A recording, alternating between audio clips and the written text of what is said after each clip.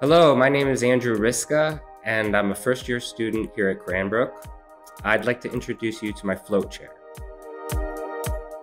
I am interested in studying the acute awareness of the body. I wanted to design a chair about our senses, specifically our sense of balance. The design is simple. It is an uneven lever made with a heavy wood beam. The sitter becomes a counterweight. The precise position of the body brings balance.